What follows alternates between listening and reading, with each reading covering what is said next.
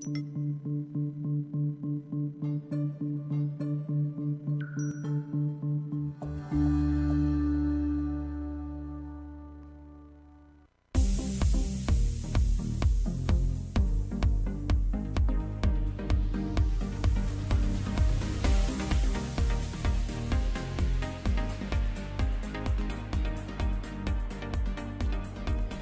back to the Ask Dr. Be Good show, where we work every week to bring you positive things that are going on in public education today.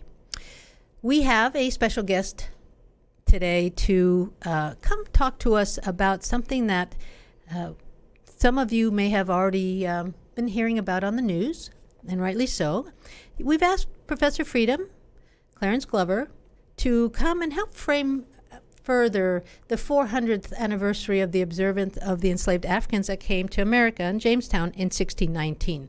So welcome, Professor Freedom. Glad to be with you, Dr. Good. And so you brought some things with you today, along with a lot of just very historical information that you were part of. So quickly start taking us through that journey, because we're going to run out of time before you run out of talk, I'm sure. Well, thank you so much. Well, yes, this is the observance of the 400th year when 1619 Africans were brought to America by European Americans in Jamestown, which is really what I like to consider the beginning of the multicultural experience in this nation. We were not a nation then, but we were on our way to becoming a nation, and slavery had not actually started, indentured servitude, and then eventually slavery evolved because of the ownership of African people, or the perception of ownership of African people. And so what makes you say that it was the first multicultural happening because you had many parts of the world, you still had people living in what I call cultural pockets. You had Europeans living in Europe, you had Asians living in Asia, you had Native Americans living in this country. But this was a time when, of course, Europeans came here and the Native Americans were here, and then the Europeans went and brought Africans here. And so we began to see these cultural pockets come together here on this land, which eventually became America. And so I like to suggest it was the beginning of an experiment, a multicultural experiment as people, and then as a nation, particularly as America. And so now we've been trying to work through this experiment for the last 400 years. Okay, so talk a little bit about what you've brought to show us so that we can further understand how we can get better at this experiment. Well, certainly as an African American, I try to say as a multicultural American, because my life experiences reflect that of many African Americans and even European Americans, because we are really connected by kin, if you will, blood. Mm-hmm. Because in my own maternal family, on my mother's side, I have my great-grandfather here who raised me as a child, who I grew up under, and his wife, my great-grandmother. So I knew them, and they shared many stories with me. As you can see, my great-grandfather, many times when I show this picture, said, he's a white man. Well, yes, his mother here, whose father was European-American, white, as you can see. And then I have my great-grandmother's mother, both of whom were enslaved, came out of slavery, were born into slavery, but they were able to come out as a result of the Emancipation Proclamation. And so then I brought some of the artifacts of slavery here, of course, which is an actual set of shackles, which these particular shackles would have been used on the neck of a person as they were brought out onto a ship, brought out to sell, and then other chains would be placed through here to keep them connected to others. And I always like to say that slavery was a dual system, because whoever was in the shackle was enslaved, and whoever had the keys to the shackles, they were enslaved, if you will. So you had the enslaver, who was enslaved psychologically, and you had the physical person. So slavery has always been a dual system, and one in which we work. And so we just have the picture, Lest We Forget, is a book about slavery, and then cotton, of course, which is the key product that made slavery so successful, meaningful, I say, purposeful for those who had plantations, etc. And we're sitting now in areas of Dallas that were once cotton fields in North Dallas, the Cotton Belt Line and things like that. And below this is a documentary that I did on Dr. King with Mrs. King in 1986 in Remembrance of Martin, which Dr. King alluded to in the 1960s. He says, and in Washington, D.C., as a matter of fact, 100 years later, the Negro still is not free. So he was alluding to that period, that in spite of the fact that they were in the 60s, he was suggesting that we were still not free, that we were still suffering from the vestiges of slavery. Now, you have done a lot of your philosophy, your demonstration around cotton and picking cotton. Can you talk a little bit about that and about the analogy that you have come up with to help other African Americans understand the approach that you have towards cotton? Well, as I say, I have a cotton sack here, and this is an authentic cotton sack that we have right here. And so often many of my friends who look at these objects are very upset. And I certainly understand about the shackles. I am upset about the shackles, yes. But I am not upset about the cotton, because the cotton was not the problem. It was slavery or the condition that was the problem. So I like to compare that to my work in South Africa in terms of on the South African apartheid movement here in Dallas in the 80s. And now I've come with this analogy that what do you think would happen with the South African men, particularly in the diamond mines after apartheid? Do you think that after apartheid they said, well, we don't want these old dirty diamonds, you can take them, and if they will. I don't think so. I think they'll say, no, give me the diamonds. We'll keep our diamonds. We'll keep working the diamonds. We'll keep working the diamonds, yes. I'll go dig more diamonds. That's right. But let me get benefits from these diamonds. This is white gold. King cotton. So it was not the cotton. Cotton is the gold, if you will, of our nation. And so therein, I'm a cotton picker, and so I have a brief video there of me picking cotton that talks about the work ethic and that we can share. Okay.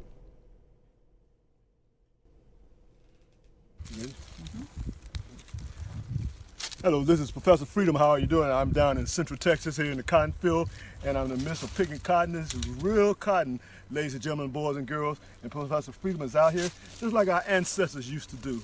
And I'm just excited about doing this. And here I am, I put it in my sack. There we go. We just pick this cotton you see here. You got to pick it between these bowls right here. And that's what you have to do. And just pull it out. So we want to let you see us do it down here in Central Texas cotton. But this is how our ancestors did it back during slavery and during Jim Crow era. But there's nothing wrong with the cotton. There was something wrong with not getting paid for picking the cotton. So we need to understand the difference between working hard and not getting paid for working hard, boys and girls, ladies and gentlemen. So I'm glad you joined me for a few seconds today. This is Professor Freedom, wishing you a cotton picking day. All right. So I'm hoping that this helps further your people's understanding around your continual work around bringing cotton to our students, because I know that there have been some people who, again, they're challenging. Yes, and so that's a good analogy that you have. Let's go back a little bit. You were very active in the 70s and 80s. Talk a little bit about that time period in your life. Well, coming out of the community and the plantation community and farms that I grew up in, again, cotton was not the problem, but as my theme says, I say, I want to take the chains off your brains so your minds can work. And so that started a long time ago, back during the 70s when I was in high school and was among one of the first African Americans, for an example, to go to Washington, D.C. and be a part of the National 4-H Congress, where I worked on civil rights issues. And that's a part of taking the chains, because it was not only taking the chains off my body and mind, but also of those who I was working with, many of my European American colleagues, friends, and so forth, trying to help them understand that, again, that this is a dual movement, that the civil rights movement is a dual movement. Dr. King said the civil rights movement was designed to save the black man's body and the white man's soul. So he always saw it as a dual movement together. And so from there, it just led on to many other things in terms of working with Let's talk about that. You spent some time at SMU. Sure, yes. So talk about that time period. Well, I came there to work on my master's in theology, and coming out of Louisiana where I was pastoring, I was pastoring in the CME congregation at the time, and I came to Perkins and started my master's in theological studies, and eventually I got involved in the student senate and eventually became involved in the student affairs and eventually became a full-time staff person. Well, at that time at SMU, it had the second largest KA flag on top of the house, and I was engaged in, trying to remove those things from the campus. This the 80s? Yes, the 80s, 1980 as a matter of fact. So that we had these tensions, these very deep racial tensions at the time. We had the Old South at the time at SMU, and so we had to help staff, students understand that if we're going to be a multicultural campus, that we must understand the sensitivities of others and the concerns of others, and be it African Americans, Asians, the Jewish community.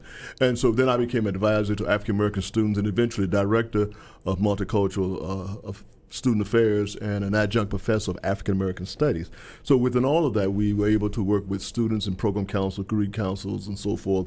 And the whole intent was not to have a minority program, was to have a multicultural program where not only students of color, Hispanic, African, Asian, but also European American students and staff were working together again to try to make this experiment that we started back in 1619 to become a reality, because we were still suffering from some of the vestiges of all of that.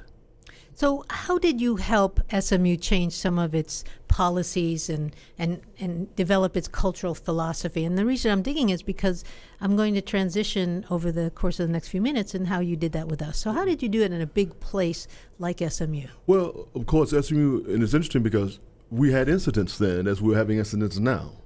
And we had incidents at that time.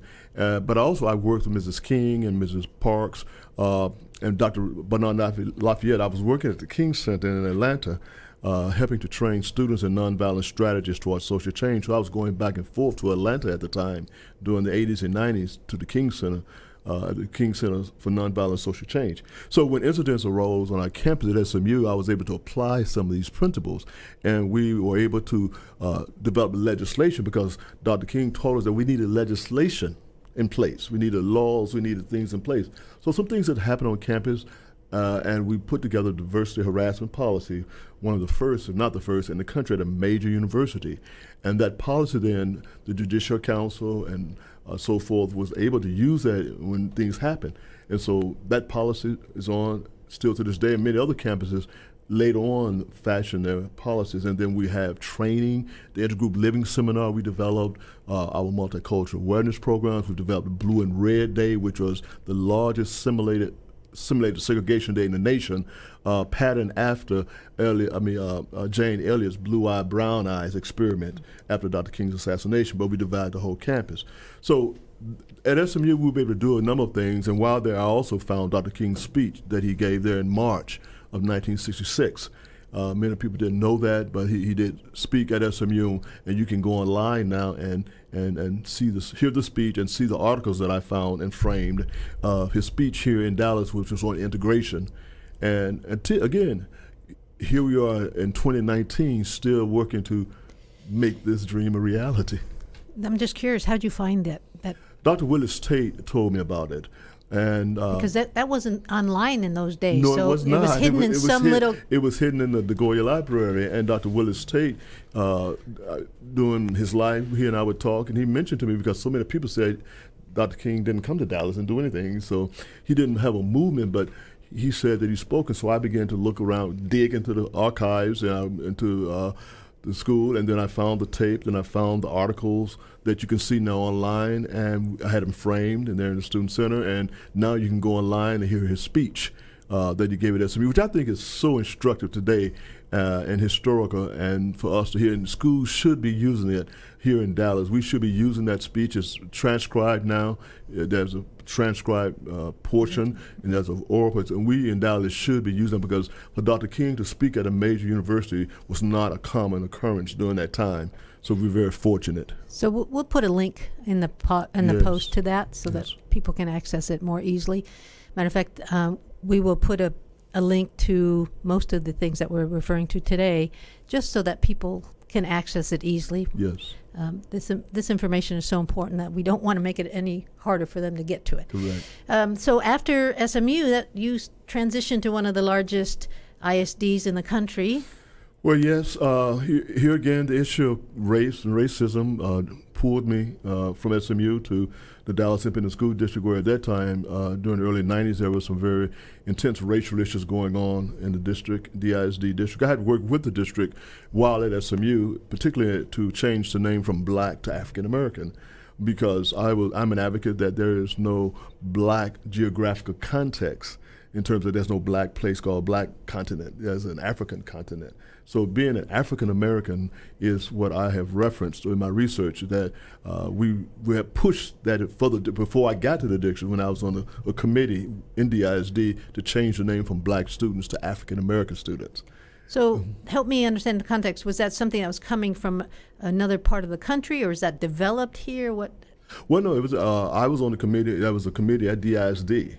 And it was just my personal. But that's a nationwide term that's been in use for now decades. Yeah, so right. That started in Dallas ISD. Yes, Dallas. It was really? Before, because Wow. we was all black primarily across the country, and it's just like the textbook adoption process. DISD is a very important district. When I got to the district, we put together the diversity harassment policy for DISD. And the training program around that, we brought that reaching to teach in a multicultural world. But also they had the multicultural education program with Dr. Yvonne Ewell and others had put in place, but they did not have a textbook component to be complement to that. So while at the district, I put together the textbook adoption process, multicultural textbook adoption process, and that then complemented the multicultural education plan. And as a result of DISD having the multicultural textbook adoption process, it affected the entire nation, because all of the major textbook companies, yes, exactly. And then we had an impact. A few years later, you may have heard where the state board debated it, and they began to undo some of that, And so, but that was done here and that. So DISD has been a leading player, because we had a program called Educating One Race, Many Cultures, which was a major district-wide program that came out of my office. Well, talk a little bit about that philosophy that you have, that we actually aren't made up of a bunch of different races. No, we're it's just not. one. So talk we about were just that. one race.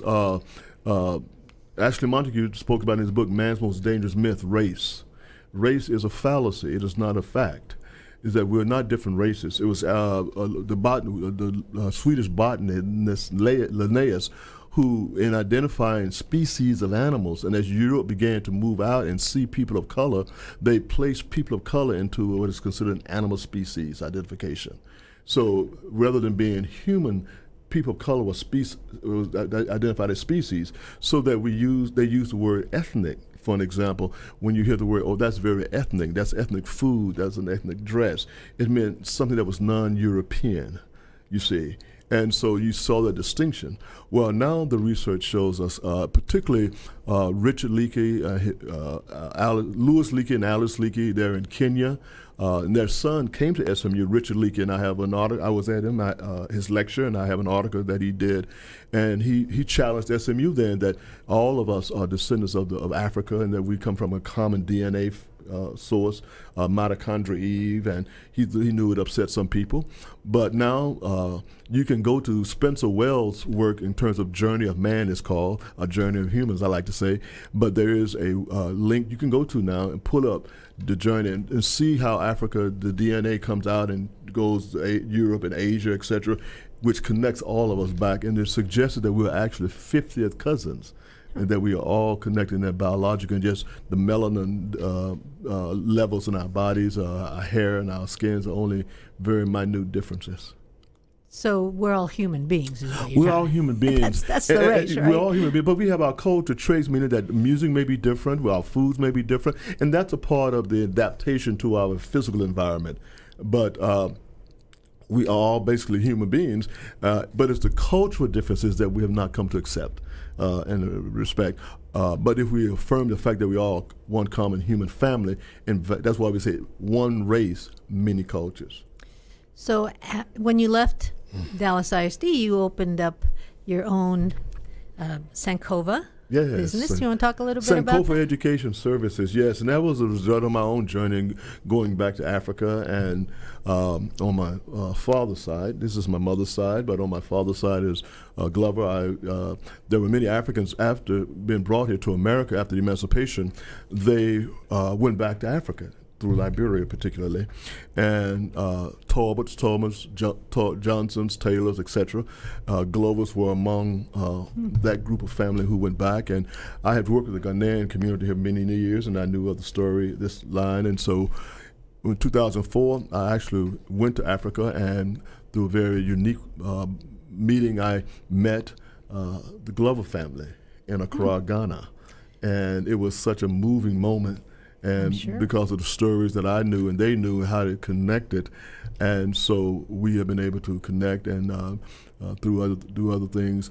But that lets us know that there is a international connection here, just as Europeans go back to Ireland, France, Spain, Mexico, etc. I did that this summer. Exactly. You know, my on my mother's side, both my great grandmothers were Irish, Ryan and Reed. That's right. Of course, I can't do much with that because that's like Smith and Jones. But and then what happens, many African Americans get stumped and they say, well, I can't do that. I say, but at least you can go back to West Africa, because even with 1619, we're looking at the Africans who were brought from Angola, the 20, who were brought from Angola. So we were not brought from East Africa, Central Africa, or South Africa. We were fundamentally brought from West Africa, and we see the traditions that are very common and connected. Right. So you have been with Legacy now for 6 years, and what have you tried to do for us? Well, because you and I, we come from a similar background at the ISD, and we value some of those same things. We saw things happening. I saw a great opportunity to really build what I call multicultural capacity. Institutionalized. Institutionalized, that's right. Institutionalizing multicultural capacity from the superintendent boards all the way down. And that was a great, great opportunity to do that. And you've allowed me to do that by writing policies and submit to the board, philosophies, policies, and then practices that that are expected. Because once they're institutionalized now, there are expectations that people should follow. And when you do that, you create expectations of cultural respect, cultural awareness, self-esteem, knowing one's own culture and respecting others. And that has translated into having a majority-minority staff, which is very rare to find. Exactly. So we are majority-minority. Let me go ahead, since I have it up, and read the philosophy of Legacy, the cultural philosophy of Legacy Preparatory Charter Academy. It is that every educator and scholar's culture, i.e. history, language, dialect, family values, music, food, customs, is important to achieving academic success. Scholars' self-image, motivation, and academic achievement are all affected to the extent that Legacy works to include scholars' cultures in their education. Educators are expected to be committed to multicultural pedagogy and perspectives that will be practiced in lessons, activities, and projects. Multicultural pedagogy and perspectives will have an important emphasis in all subjects at all grade levels and in the entire district, school, and community environments. Exactly. So we've had that since our second year, I think. Yes, second year. We're starting our 8th year. And that has, your role has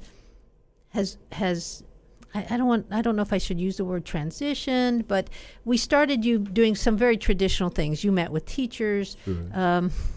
We had you in front of kids, but now you've been with us long enough to where you are impacting kids over time. You have a mentoring program. You have a gentleman's group.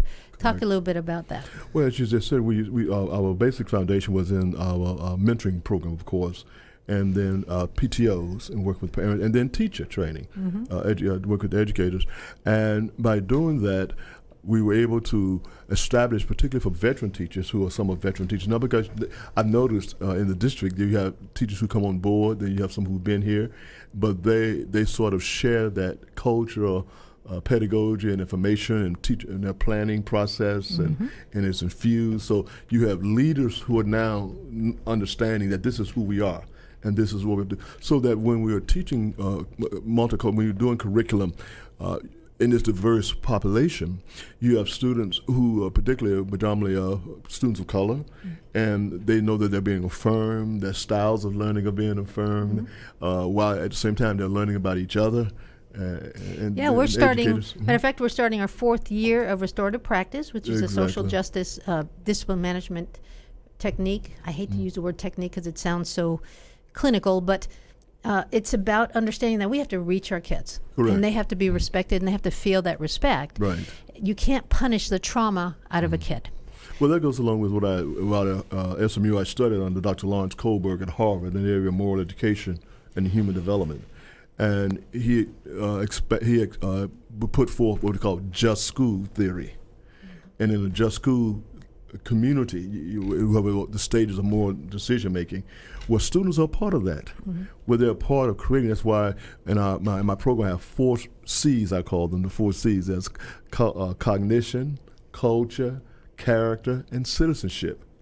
And particularly in the citizenship, they are part of the community. They are part of the body. And so we try to let them know they have to make governing decisions. And as you say, in restorative justice, when something is wrong, how do we work through this and find out what went wrong, and how do we restore a community back to a just environment instead of punishing? We're learning it, yes. Yeah, that's such it's been amazing how hard it is to get our adults to embrace the thought of not punishing kids for behavior, but to try to understand what's causing, what is the root cause of that behavior and the way it's playing out. So, but we're working hard at it. What I think what happens is that the understanding of actions and consequences. And the word punishment, I think, may not be an appropriate word, but when students, because students and human beings will act out and do things. I think we're talking about the 1619 to 2019, and we're still seeing issues of injustice, and we're still seeing some negative things in our society. So how do we help people to be held accountable for their actions? That what are the negative actions that in a society, in a community, serve to disrupt the harmony and the order of that community? And if I am doing something to disrupt that harmony in that community, I have to take responsibility for that, and be it called punishment or whatever, but somehow understand that all of these things are, if you are a type of cyclical process, that if we don't pull one of them out in the cycle, then it continues. That's right. Yeah, we really have really committed our district to getting better at restorative practice because it's just the right thing to do. We're almost out of time, so would you talk a little bit about what you have for us this year and your programs, and then we'll talk about summer if we have time. Otherwise, we'll have to have you back. Well, we're just coming out of summer. How about that? We're coming out of summer into the fall. Where we've had some great summer enrichment programs, and with DART and with SMU and the North Park and Mercedes, and we just want parents to be involved this year. This year we're going to put a particular emphasis on parents, strong emphasis on parents, because we need them. And so we start our mentoring programs where I go to Plano and as well as Mesquite, after school programs, and young men and women have grown up in this program. Some of them have been since kindergarten, some of them are graduating, getting to be seniors, and so we're seeing this developmental process. And I like to begin to follow them, see how they're doing, and want to also work with the teachers more this year to see how what we're doing and what is happening in the classroom is connecting with the parents, with the teachers, excuse me. And then also with our parents, I've talked with the campus directors about having more activities with Professor Freedom and the parents, so that they would come out, pizza with Professor Freedom, activities, so they can really do things at home to help complement the things that we do both in our after-school programs and in the classroom. And then with our gentlemen's class, which is just young men who you took them to the Cadillac place this summer. No, to the Mercedes. Mercedes, Mercedes yeah. place. Once a gentleman, always a gentleman, you know. And you brought ties to our seniors at graduation. Graduation, the Mercedes, and Ford to our partners, and we are growing our business partners to be with us. And once a gentleman, always a gentleman, and helping them to understand their transition to manhood and that legacy. In Plano, we're working with the fashion show there, the ladies program. Yes. And so slowly it's beginning to evolve, and parents are talking about how important that has been. They're calling us saying they want their children their sons to participate, and we're going to be doing more at Mesquite because we have a strong one over at Legacy Plano. So we're really excited about this year and what's going to happen. Well, we certainly thank you for coming and helping us further our understanding of cultural philosophy, what it is, how we need to get better at it, and what a big part you've played in Dallas, and then some of the things that happened in Dallas that have worked nationwide. So we certainly thank you for your civil rights contributions. You forgot to mention you were inducted to the African American Hall of Fame. Yes, just recently I was inducted to the Dallas County African American Heritage Hall of Fame, and we had our induction ceremony. So I was very, very proud and very humbled to have received that. Well, you're finally getting some recognition for that hard 40, 50-year work that you've been doing, right? Thank you. So anyway, we're out of time, but we'll have to have you back. There's things that will be going on, especially your summer work. We don't ever get enough kids for your summer work, so we're really going to try to get some more marketing out. Get the parents involved, and so they can make that commitment early.